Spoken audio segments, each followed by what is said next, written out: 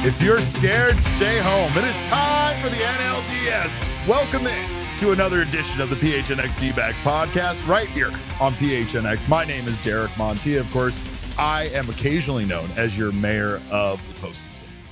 I just upgraded myself to that occasionally because it doesn't happen very often. This man next to me, of course, is supplying all of the lights in this room. It's Mr. Electric himself, Shawn DePaz, and we welcome you into our NLDS pregame show, which feels like a fever dream. It does. Is this real? Is this real life right now? It is, in fact, the motherfucking Yoffs. It's the Yoffs. Now, and we're a wagon, by the way. We are a motherfucking wagon. Got that new shirt on. Yeah, of course, you should great. go pick it up. Thanks. I feel this shirt is amazing. This shirt is freaking look great. It looks good. Feels good. It feels good to be wearing it. And of course, people have asked me time and time again, what does it mean when you guys say it's a wagon, that your team is a wagon?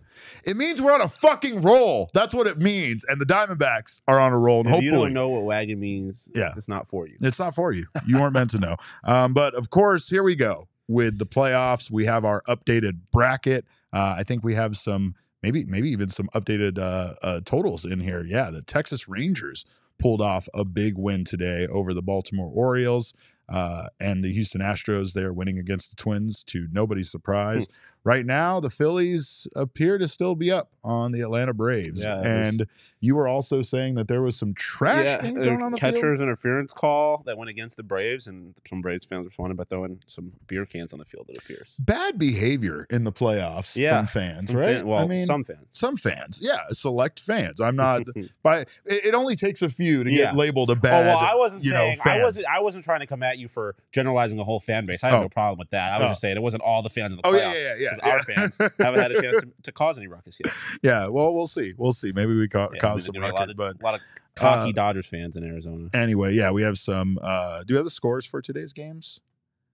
No. Okay. Well, anyway, regardless, there's your updates on the bracket. 3-2 Texas, 3-2 Texas, 6-4 Houston. Okay, and then Philly's still up 3-0 in the bottom of the eighth. That's right. So Phillies, they're doing the Philly thing again. They are doing the Philly thing again, and of course, it just reinforces how wrong I was about thinking that they were a good idea to take them on there in the playoffs. But there are some roster updates today from the Arizona Diamondbacks before the NLDS started.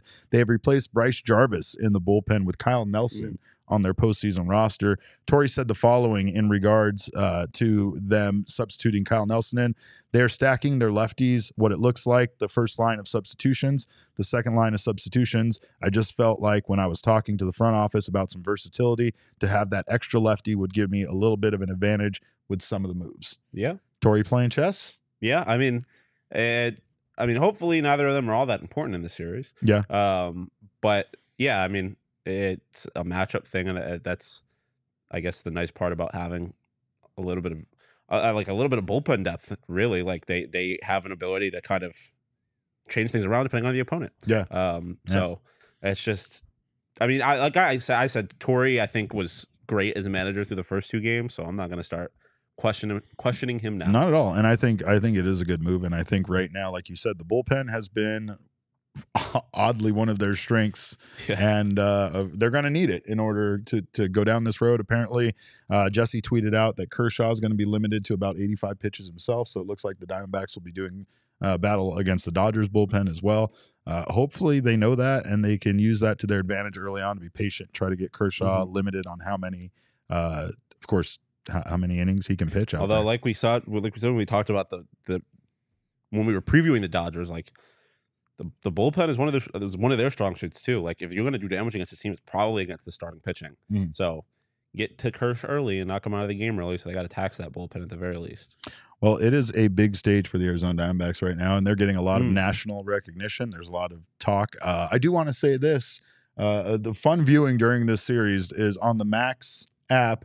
They do have the games on the Max app. You can watch the if you have Max, you can watch the games on there, as well as watching Mookie Betts' podcast, which is incredible. And I know on Max? It's on Max. Yeah. So last night I was watching it. I rewatched the Corbin Carroll and Zach Gallen episodes, and it was a fun revisiting before these two teams do battle there in the playoffs. But of course, my favorite thing was Corbin Carroll and Mookie Betts agreeing just to hold each other back should the two teams get in a brawl. I forgot about that. So who knows if we'll see that or not. But like I said, there's a lot of national attention right now on the D-backs, and there's a lot of people that are kind of talking about them for the first time. And I mean, it feels good because there's nothing but praise for this Diamondbacks team. I think a lot of people recognize stuff we've been talking about all year, which is that we're just kind of ahead of schedule, and this is a young, fun team to watch that at this point is kind of the old playing with house money thing is where we're at. But we were on a conference call with some of the legends in Major League Baseball, including Pedro Martinez. And of course, Pedro Martinez had some very kind words to say about Corbin Carroll and about Torey Lovullo, who he's very familiar with. Well, for me, I think it's amazing what I've seen so far, and it's not just Corbin Carroll. You can see that kid Carter in Texas. You can see Ellie De La Cruz. We have seen some amazing players that really play into the new rules that Major League Baseball has really applied. And Corbin Carroll, not only is he gifted with his talent, but it seems like his presence on the field does not diminish regardless of what inning it is, how much he's losing for, how much he's winning by. I mean, it doesn't matter for him. His concentration level and his dedication to the game, I think, is the biggest tool he has. And believe me, I know Torey Lovullo, and we work together. And I don't think he has enough words to say about Corbin Carroll and the kind of professional he is. And I absolutely love his game. I think Arizona is a beautiful story as well, because thinking about the Dodgers, San Diego, and the rest of the teams in the West, Arizona, I don't think anybody considered to be where Arizona is. And right now, Arizona has a lot to gain, little to lose, thanks to Corbin Carroll and the rest of the guys, the more mature guys like Walker and Ketel Marte. Those guys are doing a great job to actually sustain what Corbin Carroll wants to do, because he is the center of attention of everything they do. And as Carroll goes, go the Arizona Diamondbacks. That's how much I think of him. I think it's great. I think they have a lot to gain against the Dodgers, little to lose, because they weren't supposed to be there, and they are. And kudos to Torey Lovullo and the rest of the young kids that have never let up during the regular season. Bars. Corbin goes, the rest of the Arizona Diamondbacks go. It's such great praise, and Shawn can attest to this because he was also in that meeting. That was his the most emphatic answer that Pedro gave about any team or any player in particular. But it is high praise for Corbin Carroll, considering that this is his rookie season. And to say something like how Corbin goes, so do the Diamondbacks. That says a lot. And I mean, we have seen this team be able to win in different ways, but it definitely feels like, especially during the playoffs so far, what Corbin Carroll does and how he sets that kind of early pace for the offense really does feel like it gets things going. Yeah, 100%. He mentioned, right, Ketel and Christian Walker kind of allowing him to keep doing what he wants to do. Like he really does set the table, and I think it does provide a certain amount of energy for the rest of the guys after when you see Corbin on base. And then obviously, like we talk about all the time, Corbin's presence on the base path makes pitchers uncomfortable, and that only serves to benefit whatever Diamondback is up to bat at the time. The thing that stuck out the most about that to me was the comment about how his presence never diminishes, because I feel like you really felt that in the wild card. It was Corbin Carroll still just being Corbin Carroll. Like it's weird to say. It's weird because it's like he almost like does not have a big presence in a way, where it's like he's not. Nothing about Corbin Carroll changes. He almost like, obviously you notice him, but like he just continues to go about his business regardless of the circumstance. I mean, like you said, high praise from arguably the greatest pitcher of all time. And it's something to be said. It's something to be said about the fact that Corbin obviously is doing all of this at such a young age, at such an early point in his career. And honestly, even when you look at how many professional games he's played, it's just incredible. So hopefully he continues to do big things, and hopefully he can help the Diamondbacks take this game in Los Angeles tonight, because it's a big one. Another guy that is going to necessarily be also how he goes is how the Diamondbacks go is Merrill Kelly. Merrill the mainstay. Merrill the mainstay. And Merrill Kelly obviously is one of the Arizona Diamondbacks' best pitchers. We know that. But we also know that the Los Angeles Dodgers are Merrill Kelly's Achilles heel, if you will. They're his greatest foe. He's never beat him. So now would be a great time. And it's not like it's a small sample size. It's not. It's not. 0 for 11, 16 career starts against the Los Angeles Dodgers with a 5.49 ERA and a 1.697 whip. Not great. All I'll say is that means that Merrill Kelly is due. It's what's going on with the Diamondbacks lately, right? Yeah. Like whatever you feel, whatever the numbers say is going to happen. If you think you know this team, you don't. You don't. Because they're a wagon. And all signs point towards the Diamondbacks getting their ass kicked in this series, which means good things, hopefully, for the Arizona Diamondbacks. Right. And it's like Pedro said, they have a lot to gain, a little to lose at this point, right? So, I mean, it really is the fact that the pressure should be off, and the pressure should be on LA. Don't let them beat the Dodgers in game one, because then the pressure is going to get real big on the Dodgers. And like everyone's going to start rooting for the Arizona Diamondbacks. Everyone outside of LA wants the Diamondbacks to beat LA. There's a good chance that is the case. There's a good chance that the Diamondbacks are the underdog favorites that are peaking at the right time, and also can get the support from fan bases that don't hate them the way that they hate some of the other teams, right? Baltimore losing today, I think, confirmed the Diamondback spot as the team of destiny. Because the only other team that I thought could have been the team of destiny was the Baltimore Orioles, and they lost game one at home. So, you know what else could be pointing to the fact that this is the team of destiny? What's that? Our mustaches. True. Damon pointed that out in the elevator the other night. It was a pretty great revelation. Well, I mean, we havenn't lost since, so it's just something to talk about. It's just a fact. It's a fact. Correlation or causation, time will tell. It's like this fact. Like we probably won't get able to revisit this fact again after tonight. But Merrill Kelly has 69 career strikeouts against the Dodgers. Nice. But it does get worse at Chavez Ravine, right? Because he's not just bad against the Dodgers. He doesn't just struggle, but he struggles especially in Los Angeles. He's 0-5 in 8 starts with a 7.03 ERA and a 1.765 whip. Meanwhile, Jesse added this note just to put a little cherry on top of all of this bad news. Kershaw, meanwhile, is 14-1 with a 1.60 ERA and a 0.91 whip in his career at home against your Arizona Diamondbacks. I think that all of this means that the Diamondbacks are in fact going to smash the Dodgers tonight, right? That's all signs point to that. It's not a great feeling when like the reason that you think your team is going to win is because everything is saying they're not going to win. But that's kind of where we're at. Like all signs are pointing against the Arizona Diamondbacks. But again, as I've been saying ever since they completed the series, honestly, ever since they made the playoffs, like it's the playoffs, man. Anything's possible. It's the fucking Yoffs. It's the fucking Yoffs. Like there is no reason that they should have walked all over the Brewers the way they did. The Brewers were division champions, and they came in and were clearly the better team over those 2 games. Who effing knows, man? It's the Yoffs. Anything's possible. It's all a clean slate right now. None of those numbers matter. The only numbers matter are the ones that are scored in tonight's game, which starts here in about pretty soon, right? 20 minutes. So, but Merrill Kelly did discuss that he can't really look backwards at any of those starts, and I don't think any of us need to either. All he can do is look forward, and here's what he had to say.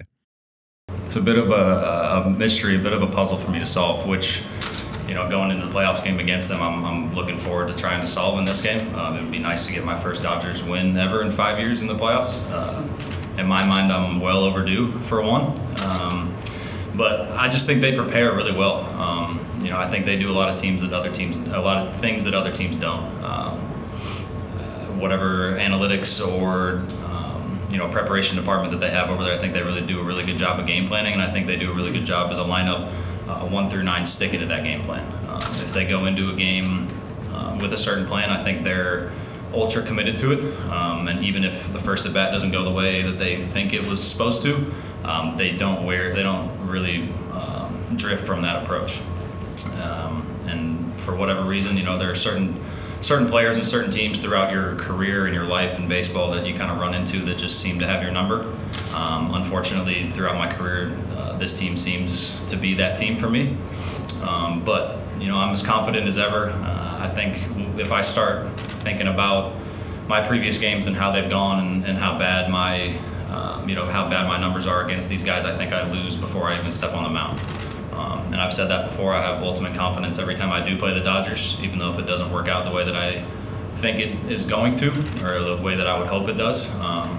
So tomorrow's no different. I'm going into that game expecting to throw 9 innings, no runs. That's how I go into every game, not necessarily just the Dodgers, but some of the other teams that you've touched on.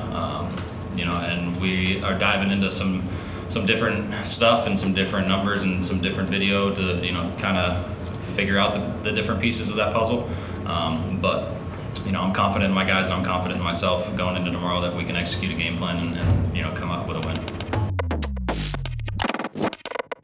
First of all, that jacket, absolute fire. It's a mystery to us too. I mean, Merrill is he's a good pitcher, and the numbers are baffling against the Dodgers. So of course, hopefully tonight on a big stage is his night to take care of business against this team. My thing is just that this hasn't always been a really good Diamondbacks team. So wins and losses. Merrill Kelly's been here, right? Yeah, right. Wins and losses are only so much a pitcher stat. Obviously, the ERA and the WHIP, when you combine it, not good. Those are also not good, and that obviously relies a lot more on him. But still, like we said, it's a clean slate. It's a completely different situation, a whole different set of circumstances. And I mean, in the regular season, I feel like there's, in a weird way, almost more pressure on the Diamondbacks because it's you're trying to win the division. At this point, it's fuck, you got nothing. You made the playoffs. Yeah, we're here. You either win or you lose. It doesn't really have any, I mean, obviously that's big ramifications, but you know what I mean. Speaking of being here, Mo's here, our favorite Los Angeles Dodgers fan in the chat. So good to see you, buddy. And he says he loves these stats. So we're going to move on from this. He says, I expect to go 9 innings, no runs. What kind of weed is he smoking? Calm down over there. That's what every pitcher says. They should all want to go 9 innings, no runs. But anyway, we thank you. And by you, we even mean Mo, that son of a bitch, for being here right now on the PHNX Sports YouTube channel. Of course, if you haven't subscribed to the channel yet, make sure to do so. Sign up for notifications. That way you don't miss when any of our shows go live. Leave us a little thumbs up. We always appreciate our attaboys for you guys being here. Of course, if you're on the audio podcasting side, make sure to listen to us there. I don't even think we're on the audio podcasting side. We're doing the pregame. So sorry, audio listeners. We're just not even giving you this option. They're not even gonna hear that apology. Yeah, that's true. They don't. They don't. That's why I can insult them like that. But go get this wagon shirt, by the way, if you don't already have it. 20% off for all diehard members. Grip that diehard membership. Of course, if you are a new member, you will get this shirt for free or whatever shirt you want over at the phnxlocker.com. You will also get 20% off all future purchases, get access to our members-only Discord lounge, all of our content, including all of Jesse's writings, and so much more, including discounts from our partners, special merchandise just for diehards, special discounts just for you as well, and just our love. Become part of the PHNX family today. And our love and support, and speaking of family, that goes out to our friend Gabriel Moreno, who will, in fact, be the starting catcher tonight for the Arizona Diamondbacks, per Tori Lovullo. He is back. Gabby sustained that head injury in Game 2 of the series with the Brewers, and of course, we didn't know if we discussed seeing him celebrating after the game, so that was definitely a good sign. Don't think somebody in concussion protocol or that they were worried about would be necessarily allowed to party, but who knows? Maybe he just snuck in there and started having a good time without permission. But definitely great to see Gabby back. And Lovullo said that Moreno has gone through all of the necessary tests and everything is fine. I think we have a clip of him answering the question about how Moreno's doing. I do, just a little one. He has not entered the concussion protocol. He has been tested and monitored over the past couple days and continues to improve and show no symptoms whatsoever. So if something changes in the next, whatever, it would be 18 hours, we would make a change, but tomorrow will be our starting catcher as of right now. Shawn was saying it's surreal to see the D-backs logo there in front of the NLDS stuff. He's not wrong. He's not wrong. It really is. But yeah, it's good news for Moreno. And of course, we have another clip here from Lavello who kind of voiced his displeasure because when Moreno got hit in the head, there were Milwaukee fans that were booing, right, with how long it was taking for them to check him. And we thought that was a bit of scumbag behavior. But they did ask Torey Lavello, you know, what exactly or how he felt about that and if he was upset. And this is what he had to say. I only know the Milwaukee Brewer fans to be unbelievable fans, supportive, energized. But in my opinion, they didn't have a great fan moment. You know, one of your players is basically laying down on the field. You're trying to assess him. There's no re-entry rule in baseball. We're trying to make sure that the athlete who wants to stay in the game is acting properly, saying the right things. There's certain tests, questions that the trainer needs to ask him, and you can't rush that process. And when a player is down on the field, it doesn't matter what team you're on, we're one. And it could be their player, and we're one. I think the fans may have lost a bit of that perspective. I mean, it's how we feel, of course. Like that sucks. I mean, it is something that we try to preach. It's something that we feel when it happens to the opposing team.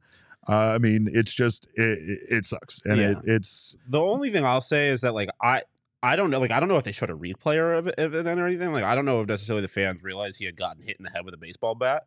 But still, like if a guy, it's not like there's this, like in football, for example, there is a track record of players faking injuries for clock management reasons and stuff like that. So I understand sometimes when you didn't see an injury and a guy goes out on the field and like they clearly need the clock to stop or something to be like, all right, this seems like bullshit. But that's not how baseball works. Like you're going to have the same number of outs no matter what. So like, it's almost like the pitch clock and the engagements thing and everything like that is not only causing confusion, but it's causing that reaction in some cases. But it doesn't matter because we will come for you when it comes to Gabriel Moreno. We will not tolerate any booing when he gets injured or any kind of. Won't have to tolerate any because the Brewers fans aren't watching baseball anymore. That's true. That's very true. But sorry about it.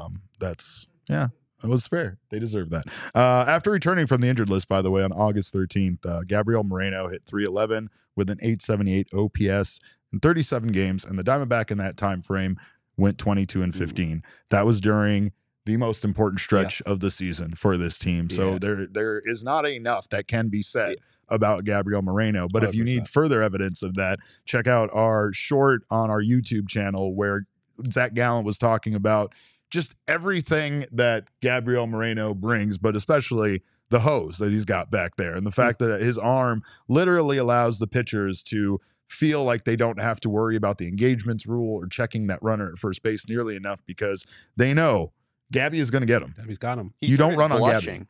He basically started blushing when he got asked about Gabby Moreno. He did. It was insane. It was love. It was absolute heart eyes, cartoon like swooning little birds over his head. When Donald Duck has his heart beating out of his chest. Perfect. Pepe Le Pew when he starts floating. Yeah, no, we don't bring up Pepe Le Pew's canceled. He's canceled. And now you're canceled. So but Gabby was ranked first in all of Major League Baseball of all qualified catchers with a 38.6% caught stealing percentage.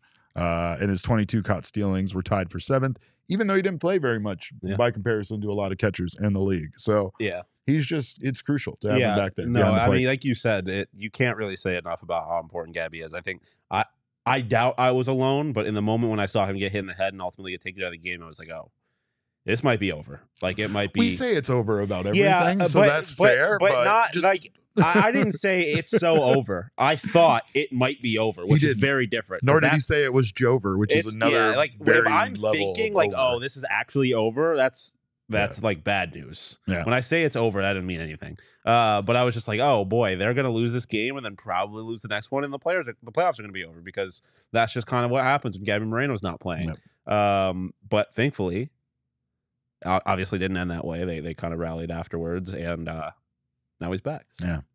It's at least the Diamondbacks are 100% at 100%, which is something you can't really say about the Dodgers. So hopefully that's an advantage that plays into the Diamondbacks' hand when it comes to not only their starting pitching throughout this series, but other situations. But we know the Dodgers players they all have the secret stuff, and they all hit 800 OPS in the series. So we'll see what happens. But you got anything else? No, I was just going to. Could you imagine what it would be like if Tommy Henry and Dre Jameson were still here? I don't know why. Well, I mean, I thought of it because you brought up their injuries. Like, I feel like I know like everyone deals with injuries, but like no one has talked about the fact that the Diamondbacks have also like there's at least two guys who would be on this playoff roster who are not. It's fair. Just saying. Yeah. Well, I'm just saying there's a way to make some easy money, and if you are sheepishly if you are a coward like me, if you are a sheepish coward like me, you don't have to decide on who you think is going to actually win this game, because you can still do a same game parlay over at BetMGM like I did right here, where you don't pick the winner. I did 4 legs. I did the over total runs at 8.5 because I think that shit's going to happen. I took batters struck out 3 for both Merrill Kelly and Clayton Kershaw. And of course, I took Christian Walker hitting a home run in this game because it's Clayton Kershaw versus Christian Walker in Los Angeles during the playoffs. Obviously, the home run is the big one there. It's why you get good odds on it. But all things considered, it is Christian Walker, also known as Kershaw's father. And if that hits, I love everything else. Everything else should hit. So Papa Kershaw. Yep.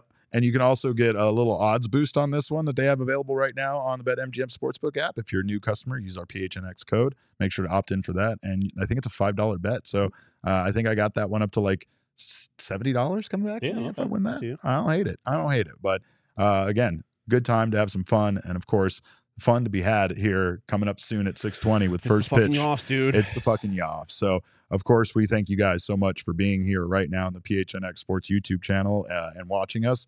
Let's go watch the Arizona Diamondbacks win a playoff game. You can follow us on Twitter. I'm at Cap_caveman with a K. This maniac next to me is at Sean_DePaz. Damon is the people's producer. He's behind the Mac. We are Damon's dogs. You can follow him. Wow, that was a deep one. I wasn't ready for that. He's at Damon Dog. That's DAWG. Our show's at PHNX D-backs, but of course, all roads do lead to at PHNX_sports on Twitter, Instagram, and Facebook. Oh, man. Here we go. NLDS. You ready, baby? No. Like, I was gotten to the wild card, and I was like, this is so fun. It's great to be here.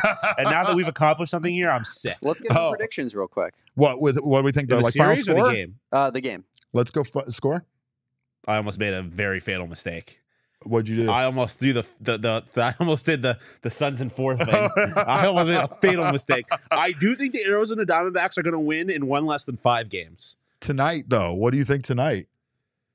I think the Diamondbacks lose tonight. I've said I think they lose tonight and then they reverse sweep, win 3 straight. All right. I want them to win if they just want to sweep straight up. But I mean, again, not a great feeling when the only reason you think the Diamondbacks are going to win is because everything is saying the Diamondbacks are not going to win. But again, anything's possible. It's the fucking Yoffs. Merrill Kelly's going to fucking shove tonight. Let's see it. 6-3 Diamondbacks. There's my prediction. Derek found his fucking guts. I love it. Mm-hmm. Well, I've been having a bad day sports-wise, so I feel like I got to pick against myself. I appreciate that. Well, we appreciate you guys stopping by. We'll be back here 10 minutes after the final out. Come back. Watch us do this thing. We are a wagon. It's the fucking Yoffs. You can follow us all on Twitter and all that stuff. But remember, kids, baseball is fun, but it's so much more fun when you get your first win against your divisional rival in the NLDS. It's the fucking Yoffs. We all silly like the mayor.